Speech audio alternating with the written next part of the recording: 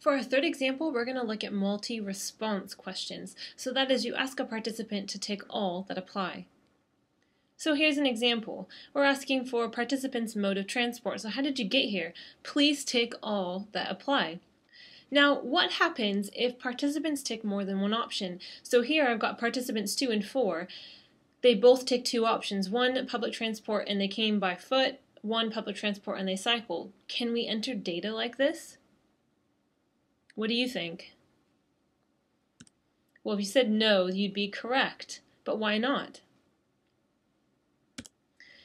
Well, when we do statistical analysis, we should only have one piece of data per cell. That means one response per cell. So how do we enter the data then? Well, what we have to do is we have to consider each of these options as a separate variable.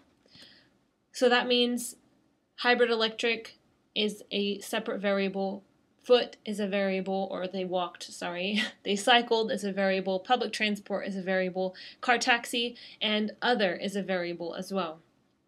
Now, when we come to code it, we need to code it as ticked and not ticked. Typically, I code this as 0 and 1. So 0 means it's not ticked, 1 means it was ticked. So here's some example data. I've got my participant IDs on the side. I've got all of my options across the top because they are my variables. And I have my responses. So for hybrid, if a participant ticked it, I would give it a 1, which is for a yes, and that means they do drive a hybrid or electric car. No means they don't. Similarly, foot means they didn't come by foot. Yes means they did. Now for other, it's slightly different. No, which is a 0, means that they did not indicate an other option. And then I code all of the other responses. So if they put scooter, it means they came by scooter or motorcycle, but I want to code them. So for example, my yeses and nos I know are 0s and 1s. My other options, no is 0, scooter is 1, motorcycle is 2, and I would number as many other options as participants indicated. It doesn't really matter what order they're in. Now you might wonder, why not create a separate variable for scooter and motorcycle? Well, I didn't give the other participants that option, so I shouldn't be putting them as separate variables.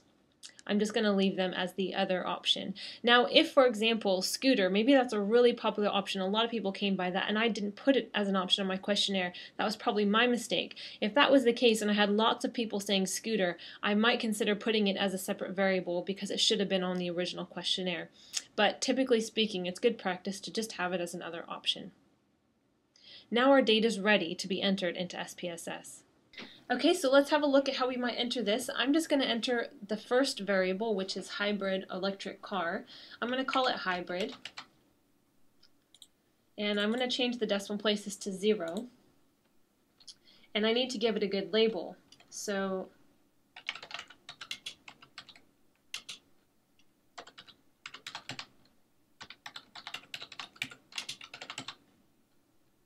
I'm going to call it came by hybrid electric car. I do need value labels because it's categorical and I've given it codes. So I've used 0 to mean no, not ticked, and 1 to mean yes, it is ticked. Now you can call this not ticked and ticked, it's up to you. I'm just writing yes and no for simplicity. Go ahead and click OK when you're done. Again, I'm not going to do anything with missing values, but I do need to identify the level of measurement.